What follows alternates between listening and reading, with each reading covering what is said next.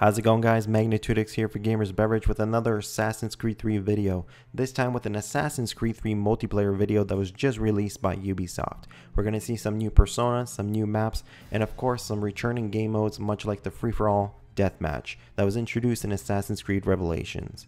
Along with that, we do have some new game modes like the co-op game mode Wolfpack, which requires you to team up with a friend to take out some Abstergo agents on the map in the allotted time that you're given.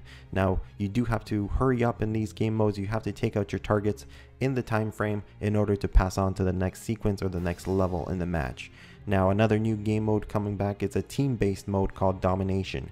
It's a 4-person player mode where you're going to be competing to dominate these sequences or these areas on the map. As soon as you take hold, then you're winning the game. Now, along with that, we do have dynamic landscapes, weather, and time effects. Now, those weather effects will be available across a bunch of new maps like the Boston Harbor, Northwest Passage, and a brand new one we're seeing for the first time, Virginian Plantation. This is just showcased right now. There are other maps that are available in Assassin's Creed 3, we just don't really see them in this video.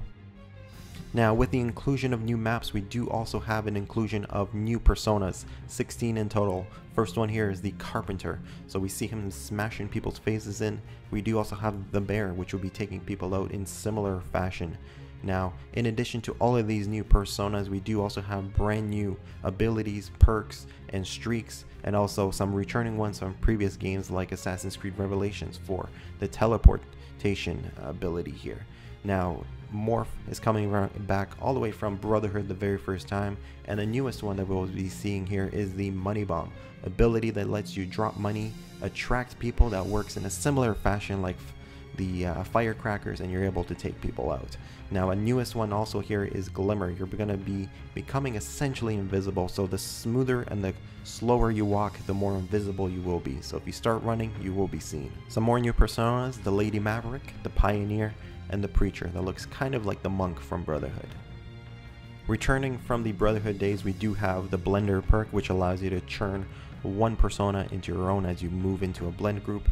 A new perk here is the Unstoppable perk, which allows you to bram through crowds of people without being impaired by them. So hopefully you guys enjoy this trailer. Make sure you guys check out Assassin's Creed 3 when it does come out, and subscribe to my channel along with the videos that I am posting about Assassin's Creed 3. So until later, guys, stay thirsty, and I'll see you soon.